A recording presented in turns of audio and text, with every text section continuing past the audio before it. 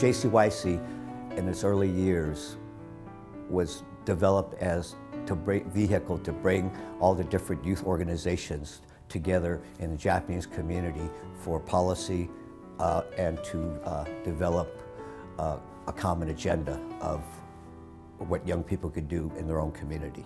I became executive director when at a time when there weren't too many takers because the agency's budget was $30,000 a year and we were located in a redevelopment building that we were paying $1 a year for rent.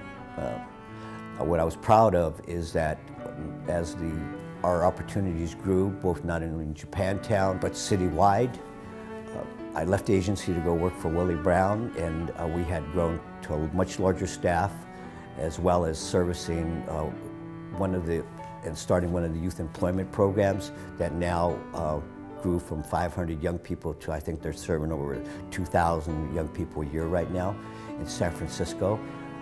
I'm proud of that. What I learned most from Jeff is really how to build relationships with other communities, how to be sensitive to their histories and their cultures, and how to work together.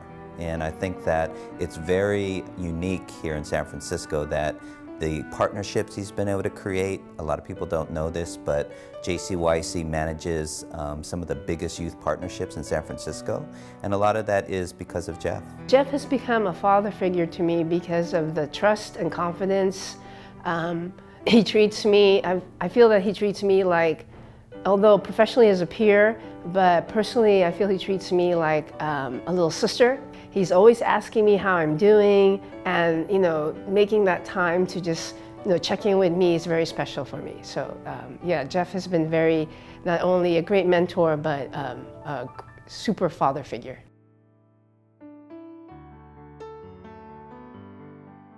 I was very sympathetic to that because we did have young people who were engaging seriously in addiction through medicating themselves through different types of drugs.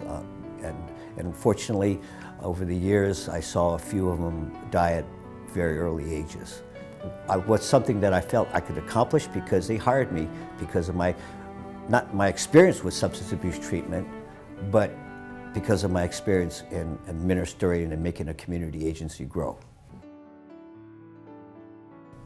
I credit Sandy with a lot of my success because I think it's important that you have a partner and that could support you both philosophically and emotionally in the endeavors that you're involved with, and whether I was in public service or not.